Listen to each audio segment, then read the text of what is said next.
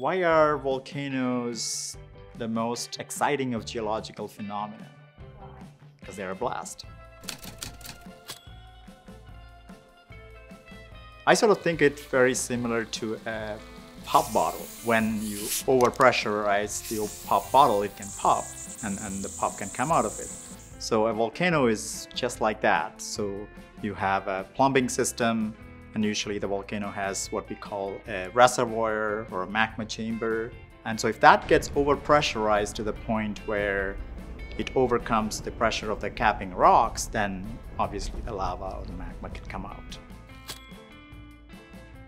Compositionally, they are both the same. Geologists like to call it magma when it's underneath the ground, and when it's above the surface, we call it lava. The volcanic rocks themselves are archives of Earth's history.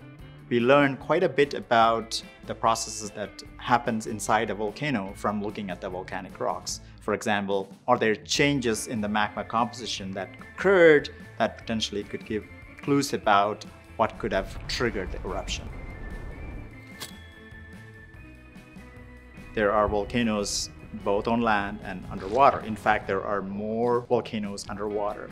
What geologists call the mid-ocean ridges, which is pretty much the birthplace of the crust of the Earth, actually is a chain of volcanoes that extends more than 60,000 kilometers long under the oceans.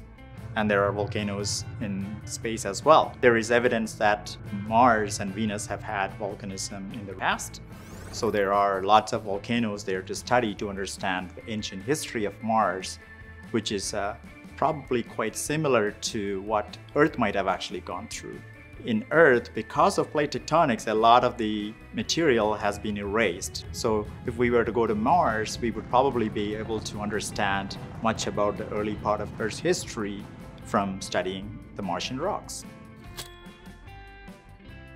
Unlike what a lot of people think, we do have volcanoes in the western margin of Canada that are considered very active, which is actually part of the famous Ring of Fire, named so because of the volcanoes that surround the Pacific Ocean margin. Mount Meager last erupted about 2,500 years ago, and the ash from that eruption even fell in Calgary.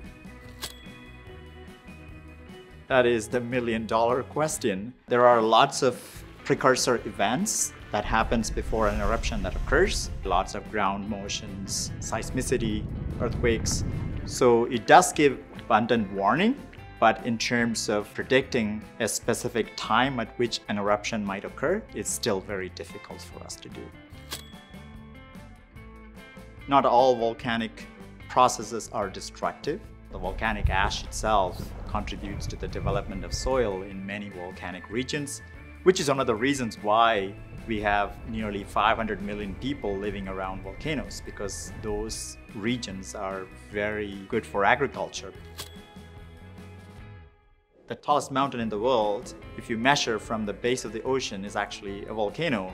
Mauna Loa or Mauna Kea in Hawaii, they are actually taller than Mount Everest if you measure from the base of the ocean from which they start. Definitely Hawaii. I've been to Hawaii looking at volcanoes with my students.